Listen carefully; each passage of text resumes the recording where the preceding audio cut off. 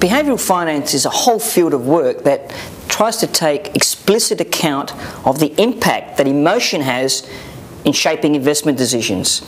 Now, as a fund manager, we've observed certain behaviour that we think in part can be explained by some of this field of behavioural finance. And I want to use an example to bring that out. Now, this may not apply to you, but as I said, we've observed it from time to time.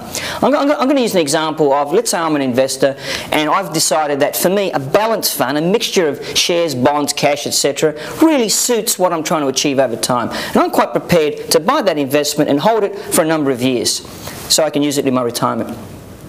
But I'm also going to assume that I've just lived through a very deep downturn and I'm starting to question and second guess whether that was the right decision for me. So what I want to do is navigate a storm that I'm seeing is building, protect the portfolio by switching into cash. Now, what I'm going to assume is I only make that decision if the market has fallen such that my balance fund has given me a negative return for 1 year.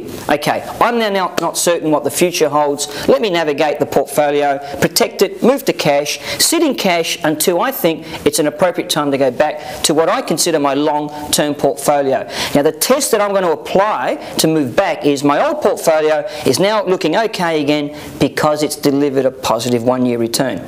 I want to pause there and just say, first of all, how logical was I in making that decision? Okay, I wanted to protect my portfolio. I know that over the long term I want this balanced fund for me.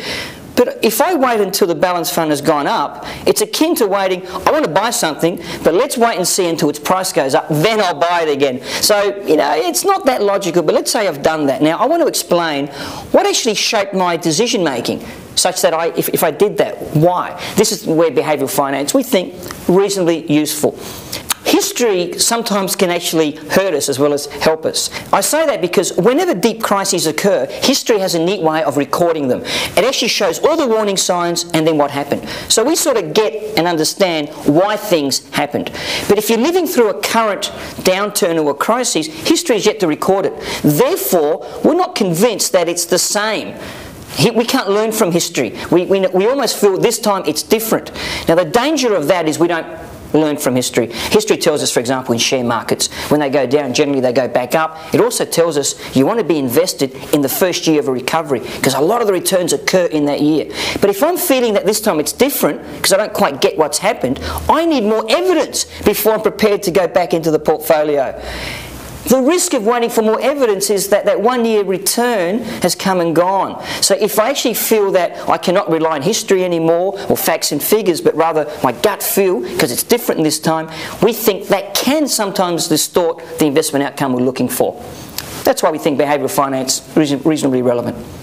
Behavioural finance also helps us explain another observation that we see from time to time, the sort of tendency to buy high and sell low. So what would contribute to that? Herding is actually, in part, helps explain why that behaviour occurs.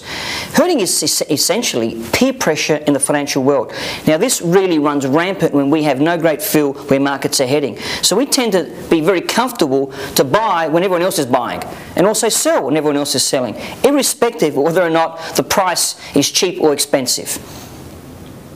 The other area that behavioural finance helps us understand with this phenomenon is we tend to want to seek evidence that supports our own, perhaps prejudiced view.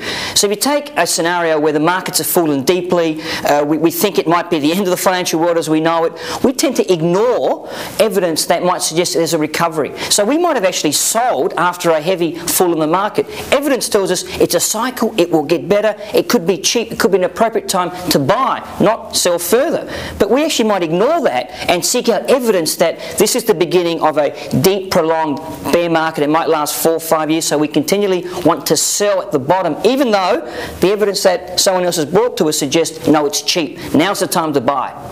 So behavioural finance actually helps us understand why we do take decisions that, might be counterintuitive, and it might lead to some slightly better outcomes if we're aware of the real impact that emotions have in investment decision making.